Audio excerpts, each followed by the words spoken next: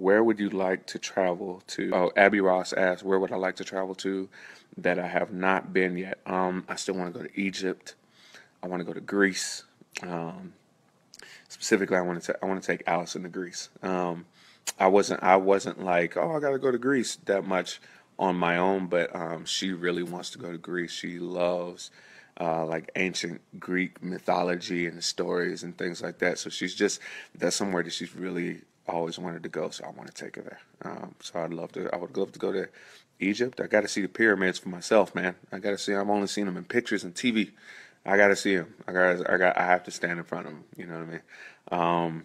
But yeah, so Egypt and Greece and Ibiza, Spain. That'd be awesome too. Is your daughter's Missy Myers?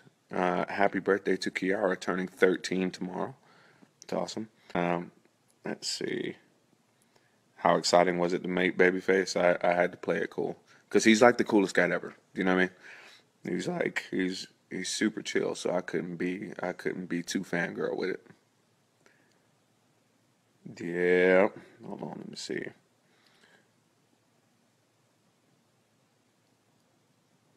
Let's see, Belinda, I just want to read this comment real quick. Belinda Dale Davis says, I love seeing another dad and husband so proud of their wife and child. My husband is that way even with his stepchildren. I love you and Ellen. You're always so happy. I appreciate you saying that, Belinda. And also, you know, something too is that just as a man,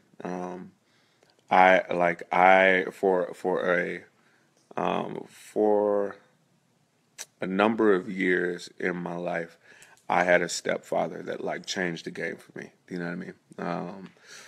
My father was here and there, but as a constant figure, not so much. However, when my stepdad came into the picture, that was huge. It was a game changer. You know what I mean? That was like yo, that's the guy, and this is what it's like to have a father in the house, and this and that. So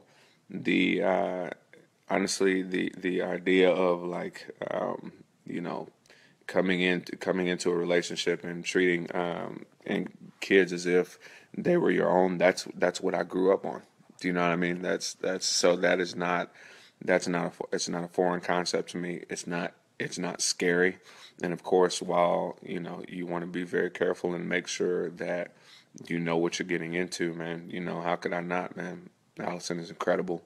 Wesley is like the smartest kid ever. So awesome, right? And it's like, of course, of course, man, of course. It's just for me, I act as another source of love and another source of parenting. You know, so it's amazing. Sonia Cooper asks, "Hey, more kids?"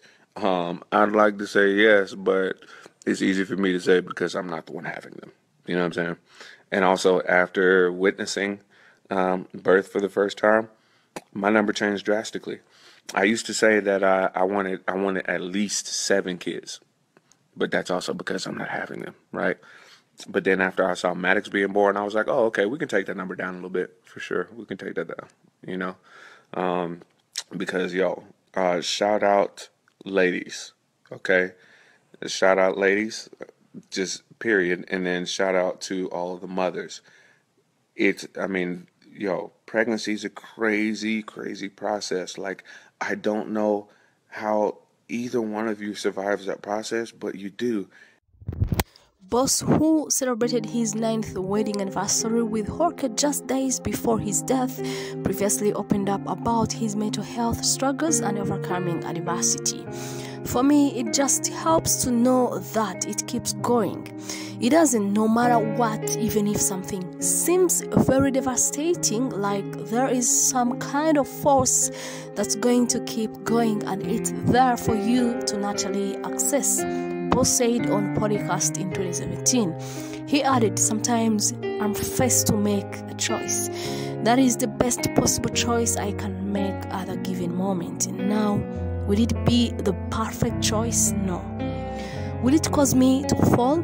Maybe, and if so, you've got to get back up really.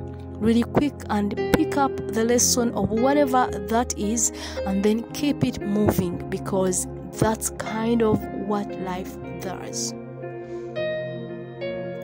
Boss and Holker shared daughter Weasley 14, son Maddox 6, and daughter Zaya 3. They were planning on expanding their family